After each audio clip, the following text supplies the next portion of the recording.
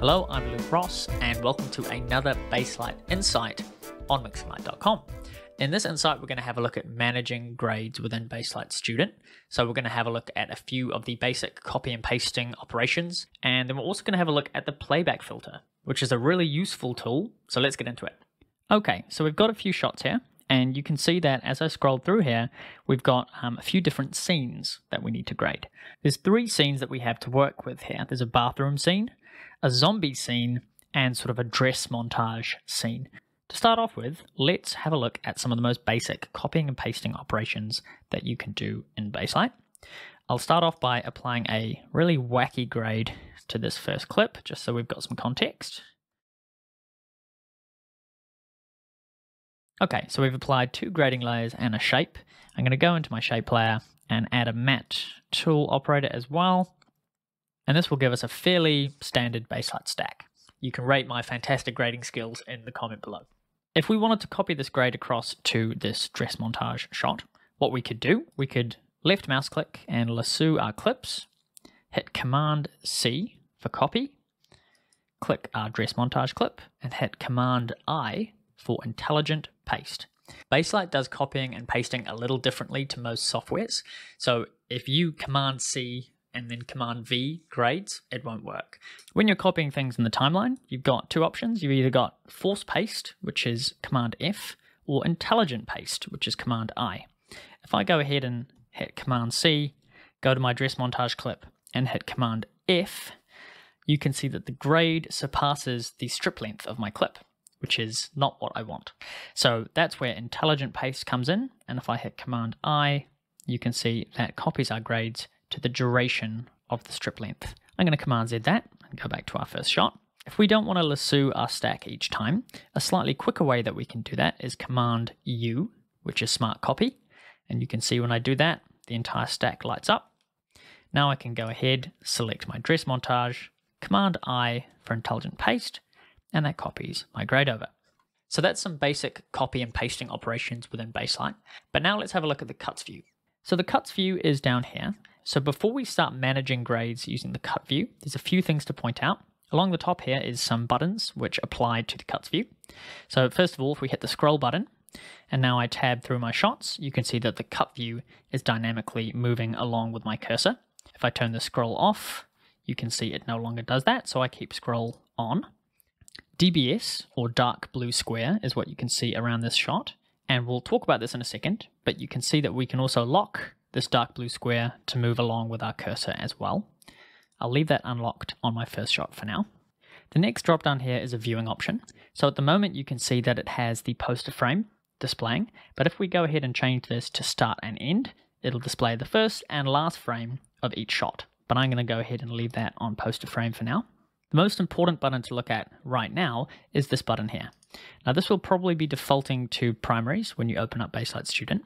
So let me show you what happens when we leave it on primaries.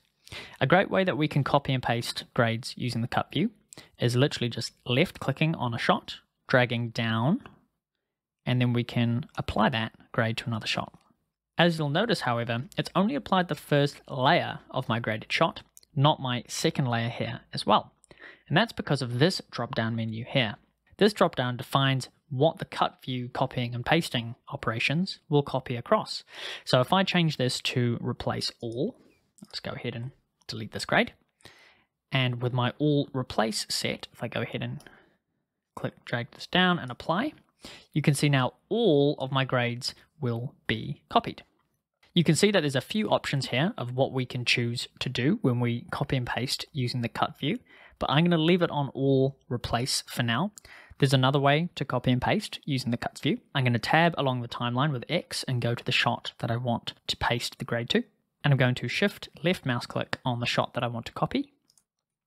I can give you another example. I can jump along to another shot, shift left mouse click, and you can see the grade copies across. Okay, so that's a few ways that you can manage grades using keyboard shortcuts and using the cuts view. But let's talk about the playback filter now. When we're talking about the playback filter, we need to start with the shots view. So we'll open up the shots view tab with Control H. If you're unfamiliar with the shots view and want to have an explore on that, there's a previous insight that I've done in this series, so definitely go ahead and have a look at that. Okay, so these are all of the shots that we have in our scene. And if I go ahead and group this by tape name, you can see that our bathroom clips share the same tape name, our dress montage clips share the same tape name, and our zombie garage clips share the same tape name. Because all of the shots in our different scenes have matching tape names, I'm going to use this metadata to filter our timeline and to copy our grades across. If I sort by record timecode again, we're currently on our All Shots tab, which has no filter options applied. But you can see that Baselight defaults with two other tabs, a graded tab with a grade filter, and a current tape tab with a tape filter. This tape filter is dynamic, so if I scroll through the scene with my cursor, this filter will display all of the shots with the shared tape name.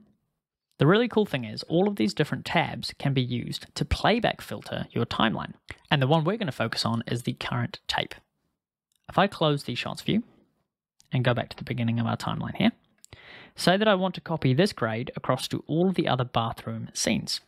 Now we know looking in our shots view that there are two bathroom shots that share the same tape name. So what I'm going to do is head over to the playback section of our UI, and you can see that there's a playback filtering option. I'm going to hover down here and go to current tape. When I click that, you can see a couple of things changed. First of all, the cuts view changed just to reflect the shots with a matching tape name. You can also see on the timeline, everything dimmed except for these two shots here. And if I hit Z and X on the timeline, it jumps directly to these two shots. To reiterate, the reason why this is happening is because it is just filtering by this current tape tab. When I'm in the playback filtering mode, my normal keyboard shortcut keys, Z and X, constrain me to my selection, but I can go ahead and click and drag my cursor, and you can see that now I'm resting on this shot. It's displaying my three shots that share that tape name, and if I hit Z and X, I can jump between them. Again, this reflects my shot view filtering. There's a shortcut key to toggle playback filtering on and off, and on the Mac, it's Control-Tab. This brings up our menu, and if we hold down Control and Tab through, you can see that we can toggle through our different options. I'm going to leave it on no filtering and release Control, and that removes any playback filtering. If I wanted to reapply playback filtering, I can hit Control-Tab and go back to my current tape. So now that we're in this playback filtering mode, let's apply some grades within this filter. So again, all of our standard copying and pasting techniques apply. I can hit Command U, toggle over to my shot with the X key, and hit Command I. So that's great if you only have one shot.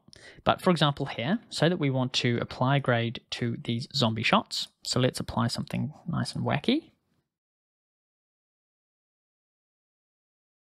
Okay, so we want to apply this lovely looking grade to these two other zombie scene shots. To start off with, we're going to apply the dark blue square to our first shot using the left mouse click. You can think of the dark blue square as like a reference point for Baselight copying and pasting operations. For the operation I'm about to show you, we've got to make sure that this dark blue square is resting on our grade that we want to copy. I'm going to tab across to our next shot, and I'm going to select the shots that I want to copy to in the cuts view using the middle mouse button click. So I'm clicking down the middle mouse button. That also deselects shots. With the dark blue square resting on my source and my two additional clips selected, I'm going to hit Command G, which is group grading, and then I'm going to go ahead and hit the apply button. As you can see, that applies our full stack to both of these clips. When I'm copying grades in this way, I need to make sure to hit Command G again to turn off group grading. You don't want to stay in that mode for long, it's pretty dangerous. I'm going to deselect these shots with the middle mouse button. Let's do this technique once more just to get it in our brain. I'm going to click and drag my cursor onto our final ungraded shots. You can see that there's 3 shots in this dress montage scene that need to be graded. Let's go ahead and apply one more crazy looking grade. So we want to apply this full grade to these 2 other shots. So just like before, we'll left mouse click our first shot, which applies our dark blue square. We'll tab along to our next shot, use the middle mouse button click to select the 2 shots that we want, enter group grading with Command G, and we'll hit the apply button. Again, this will copy the full stack to our other 2 shots, and we'll exit group grading mode with Command G. Now I can hear you thinking, what if there's a lot more than 2 shots? I don't want to be going ahead and manually selecting each shot in the cut view. Luckily, you don't have to. There's a great shortcut key, Command Shift Enter, which selects or deselects all shots in the cut view. So if I Command Z my copy and deselect my shots, I could hit Command Shift Enter. I'd have to deselect my dark blue square, Command G, apply, Command G to exit group grading, and then I could Command Shift Enter to deselect all. Okay, and just like that, we've applied different grades to different scenes using the playback filter. Now, if you don't have any tape name metadata in your footage, there are other ways that you can use the playback filter. You can see that the 2 zombie shots here, I have marked with a little visual effects strip category. If I wanted to view all of my visual effects shots at once in the timeline, I could go ahead, create a new tab, call this visual effects, go down to the filtering menu, add a category, and filter by visual effects. Now I've got a shots view tab that contains all of my marked visual effects shots. If I hide the shots view and hit Control Tab, now you can see that this shots view tab appears in my playback filter. I can select that, and now you can see that I've got a playback filter with just my visual effects shots. You can apply playback filtering to anything that you can have a filter on. So it's a really powerful tool set that allows you to just view what you want to view. There's lots of different ways to copy and paste your grades within Baselight. I didn't even touch on the layer view, which is a really great tool, which we can do a future insight on. I hope that was a great introduction, and I'll catch you next time.